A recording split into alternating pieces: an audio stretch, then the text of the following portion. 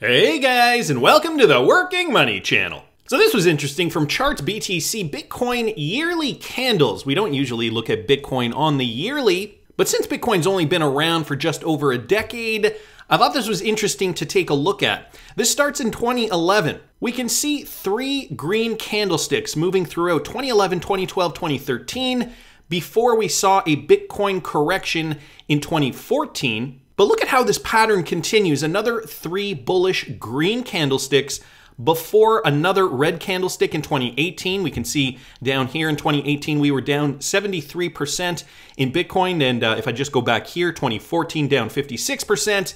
But take a look at where the pattern is going next. 2019, 2020, now we're in 2021. And so if we were to take this as the macro outlook for Bitcoin, we could only assume that this is going to be the most bullish year in the last 3 years for Bitcoin before we see a downtrend in 2022. Three green candlesticks, red candlestick, three green candlesticks, red candlestick, three green candlesticks, and the last of the green candlesticks in all these trends, the largest candlestick. In 2013, it was up 5,400%. In 2017, up 1,300%. So how much are we going to see this one go up? And is this pattern going to continue to trend in the same direction? Right now, I've got Bitcoin trading at about $57,000. So not too much on the charts here really to talk about. We are still trading on low volume here. And to be honest with you, I'm expecting this to do another double bounce, maybe coming down in around here in and around $53,000, $54,000. Even if Bitcoin came down in and around here, which would be $51,000, $52,000 per BTC, I would not be surprised. That would be an old level of resistance. And so if we bounced off that, shot up to the upside, I would not be surprised about that. Of course, XRP and other altcoins are reflecting the same kind of sentiment, not too much movement. I've got XRP up here right now, trading just under 98 cents, but on low volume, so not too much movement in the crypto space. Not too many people are really excited about buying cryptocurrencies at this moment in time. We haven't really broken out one way or the other. We've seen low volume since the summer. We had this uptick, but since then, guys, we have just been trading sideways, really, for XRP, for Bitcoin, and for many other cryptocurrencies. I mean, there have been some that have just kind of shot up like a rocket, but by and large, the crypto space has just been settling down before that next pump up. I wanted to bring you guys this. Anders L, a prominent member of the XRP community, and he has an impersonator. So just wanted you guys to know about this. Be mindful. This is the impersonation account, Anders L here, X_Anderson, or Andarson with an A. That is the fake account. If you go back here, you can see Anders L's real account is spelt with an E. With over 64,000 followers, that's the real account. So he's just putting this out here. I would really appreciate if you reported that account, guys. I will link this tweet in the description. We really have to nip this in the bud. Too many scams going on, and I mean, I'm trying to keep up with my comment section. That is a task in itself, day after day. Gonna keep moving though, guys. DJ Peter Vass pointed this out. It's going to be very obvious that every bank needs to become a crypto bank. This is coming from Nathan McCauley, co-founder and CEO of Anchorage Digital. So that company is a digital asset platform that provides crypto custody, trading, and staking for financial institutions. And he said he expects to see more banks providing crypto-related services in the coming years. In January, Anchorage Digital Bank became the first federally chartered bank for digital assets. Here's a quote from McCauley. "I think by the end of 2022, it's going to be very obvious that every bank needs to become a crypto bank because enough will have adopted cryptocurrency. Your local bank branch, whether it's a credit union or a large conglomerate bank, will very likely be offering some sort of crypto investment product. According to McCauley, such offerings will be driven by increased retail demand. So we are going to see the masses continue to jump on board. This is what is being predicted throughout 2022. And that'll be regulatory clarity coming from Washington and from the states. It's going to be more obvious that banks are allowed to do that," McCauley said. "And as long as they put in the right controls, work with the right partners, they'll be able to build services of that nature." He also talks a little bit about Web 3.0 down here. The demand for those kinds of coins comes from buy-side investors who have a particular thesis on how Web 3.0 will grow, McCauley said. Web 3.0 refers to the next stage of internet evolution. Broadly, the way we think about Web 3.0 now is that it's going to be some kind of infinite game where an infinite amount of advancement in technology happens across a broad range of different industries, and we're just seeing the very beginning of that. So moving into the future, of course, Web 3.0, a broader part of this story that, for some, it is still very difficult to conceptualize because we are in the midst of it right now with NFTs and DeFi, all those things being built with distributed ledger technology, blockchain technology really coming into its own. 2021, a very important year for cryptocurrency, but he's saying 2022 is going to be even more interesting with regards to adoption. So is this trend going to continue? I mean, just going back to the Bitcoin yearly candlesticks, or are we going to see Bitcoin flourish and make more moves to the upside? Again, we have to remember that prolonged bull run, right? Institutional money flowing into Bitcoin, that could definitely have an effect on this. Anyway, an interesting perspective here. Wanted to thank DJ Peter Vass for posting that. Also wanted to mention this, guys, from the Cryptic Poet here. US-based remittance firm Uniteller teams up with Ripple partner Tranglo to expand in 13 APAC markets. So Uniteller, an international remittance payments processor based in the US, has extended its remittance services to more customers in the Asia-Pacific region by partnering with Malaysian cross-border payment specialist Tranglo. We know Ripple and Tranglo did recently form a partnership. The partnership with Tranglo will allow Uniteller to further expand its services in 13 Asia-Pacific markets, including Bangladesh, India, Indonesia, and Nepal. This will also add more than 58,000 cash pickup points, more than 1,100 account bank deposits, and 9 e-wallet platforms to its existing payment network. So expanding out that region of the world, Uniteller, from my understanding, not a huge company, but that partnership with Tranglo, who is indeed Ripple enabled, is going to be very big for them and likely a very important move strategically, business-wise for that company. And as we all know, or maybe some of us do not know, this again from back in March 2021, Ripple did acquire a 40% stake in Tranglo. So this article just highlighting that Tranglo-RippleNet partnership. So Tranglo partnering with Uniteller, secondary and tertiary partnerships, moving RippleNet forward into the future of payments. Great news here. Wanted to thank the Cryptic Poet for posting that. Here's another one, guys, from Bank XRP. Payment company PayPorter and Ripple have now also formed a new strategic partnership. Here's just a video advertisement that they created. PayPorter, new strategic partner announcement with Ripple. And from my understanding, these guys are not that big of a company. If you look up here, they only have 77 followers. Andrezel posted 22 followers. That was 11 hours ago. And Brendan asking, why does 22 followers matter? People don't follow banks, they use them. Andrezel says it's just an indication of the size of the bank that they are partnering with. So here's an example. PayPorter, not a huge financial institution, however, they have decided to partner with Ripple. Part of the appeal of Ripple from the beginning was to be able to democratize payments so that the smaller banks could essentially compete with the bigger banks. And now we are seeing that. We are seeing more of these partnerships, small to medium-sized businesses partner up with Ripple because they realize there is so much opportunity to be had here. Years ago, I talked about this concept of first-tier banks allowing second and third-tier banks to access their Nostro and Vostro accounts in order to help facilitate those smaller banks, help them facilitate cross-border payments. Brad Garlinghouse also mentioned, that this would allow these smaller banks to be able to facilitate their own cross-border payments if they were theoretically in the future were to use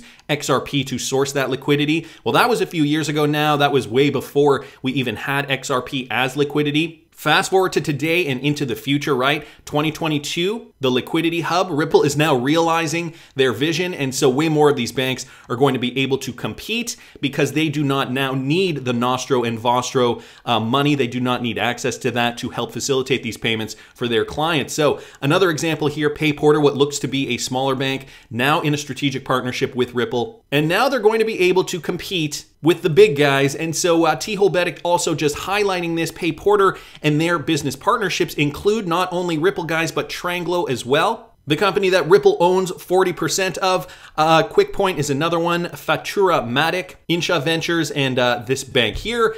Adding to that list is RIA, Intel Express Worldwide Money Transfers, GCC Remit, Private Money, and Shift. So some of their business partners here, and just some highlighted articles here from PayPorter themselves, recently joined with QuickPoint as of last week or 2 weeks ago now. So you can see these banks becoming more and more competitive. Down here, as per Crypto Eddie, PayPorter started to send money to Ethiopia, Somalia, Sudan, Kenya, Nigeria, and Pakistan by paying only $3. The new strategic partner with Ripple. And so that is just some more information there coming out of the PayPorter camp. Wanted to thank T-Hole Benedict XRP and Bank XRP for posting those.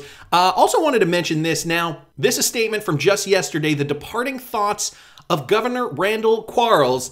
And so he posted this. This is from the federalreserve.gov website itself. Here's a screen grab. Digital assets. I'm not going to read it all for you guys, but I will link the link in the description if you want to read the full thing. I just kind of want to go over some of the highlighted points here. Finally, before turning to some longer term issues, I would like to discuss digital assets, which the bank agencies have all said will be an area of significant focus in the coming year. So the coming year, of course, 2022. The number 22, well, do I have to say it? A very important number surrounding not only crypto adoption, but Ripple in particular. I recently did a video about that. I'll link it up here if you guys are interested in something fun. The Federal Reserve and our fellow regulators should welcome responsible innovation, and we should create a regulatory environment that not only allows for such innovation, but encourages it. They talk about some of the tech, digital assets such as stablecoins are just an area of welcome innovation. It is clear that there is a strong demand for these assets among bank customers, and well-regulated banks should be allowed to engage in activities regarding these assets.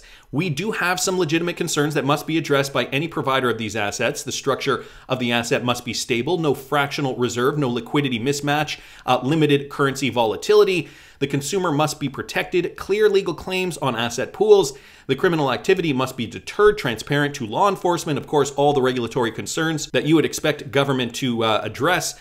But once these concerns are addressed, and many of the companies active in this area are eager and able to address them, we should let the ingenious and inventive private sector move rapidly. So boom, that is a key to all this. The private sector needs to be welcomed into the mix.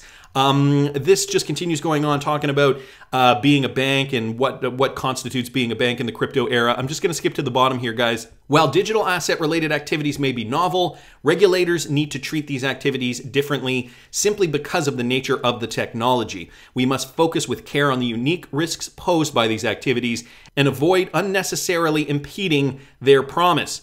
For that reason, I am hopeful that regulators will show reasoned constraint in the regulation of digital assets. So the departing thoughts by Randall Quarles, of course, digital assets are the future. 2022 is going to be a big year, and are we going to see a bull run continue into 2022? 2020 and 2021 have both been very good for cryptocurrency, not only adoption, but cryptocurrency price appreciation. But 2022, this is where we're going to see the most adoption. So is this what we're going to see? Are we going to see more companies jump on board, more money flowing into crypto because of the interest? And more importantly, in the United States, is it going to happen fast and furiously?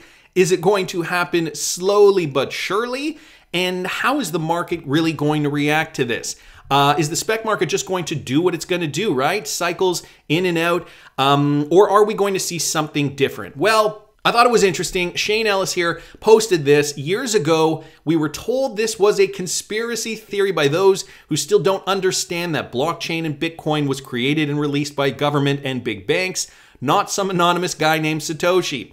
Crypto will be successful and XRP will be the #1 crypto. Retweeting out Cryptotainment's tweet here. His words, not mine, tagging the Federal Reserve. Guys, this is Jerome Powell. And listen to this clip. Listen to what he has to say. It's a short one, 18 seconds long. Listen to this. The partnership will support our analysis of digital currencies, including central bank digital currencies, help to improve our current payment system, with a particular focus on making cross-border payments faster and less expensive, and it will provide new tools to aid our supervision of the financial system. Boom goes the dynamite. Sounds like the United States is on board. And I want to point this out specifically, Jerome Powell stating that facilitating cross-border payments effectively, efficiently, cost-efficiently as well. These are all mandates of the Federal Reserve on top of doing more research regarding a USD CBDC issued by the central bank. So coming straight from Jerome Powell, cross-border payments, of course, part of this story. And need I say more? I mean, I got to bring this up once again. Volente joins the Federal Reserve's pilot program for FedNow instant payments, guys. This happened at the beginning of this year. So FedNow is the instant payment solution for the Federal Reserve. Our company is among the select group of financial institution, payment processors, and technology companies that will begin to work in an instant payment service with the United States run by the Federal Reserve, the U.S. Central Bank. This, if you guys are paying attention, is coming from Volente. And we know, guys, Volente, the VolPay Ripple processor module, speeds integration to the Ripple Global Settlement Network. This is just a 2-page document. Ripple is the distributed ledger-based global real-time settlement mechanism. Notice how they say the as opposed to a. It offers banks a faster and more cost-effective mechanism to make international payments in any fiat currency with associated settlement. Again, Volente's VolPay, integrated with FedNow, the instant payment service for the United States run by the Federal Reserve.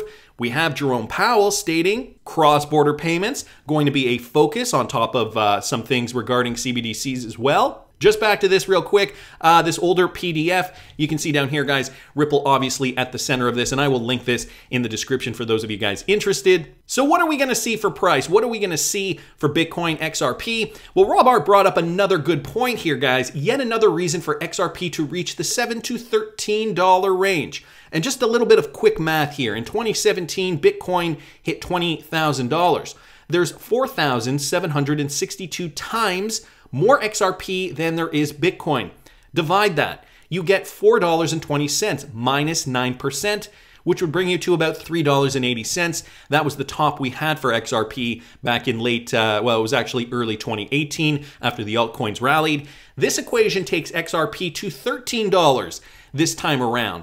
But not only that, guys, that is if we were to take the top of Bitcoin being $69,000, which it still might go above. This is the XRP chart, but if I bring Bitcoin up here real quick, the high here that we recently saw, $69,000, Rob Art stating if we take that same equation, 69,000 divided by 4,762 minus 9%, we get in and around that top being around $13, give or take, bringing us to the top, completing the full Fibonacci cycle up at the 4.236. So do you have any doubt, guys? I mean, right now, we're not seeing much movement, but I'm guessing Q1 of 2022 is really where we're gonna see altcoins thrive. And maybe, just maybe, Bitcoin is going to reach its peak by the end of 2021. That's just a thought in my opinion, but I wanna hear what you guys think. Please subscribe to the channel if you haven't already. Like the video if you like the content I'm providing. I always love hearing your comments. See you in the next one, guys.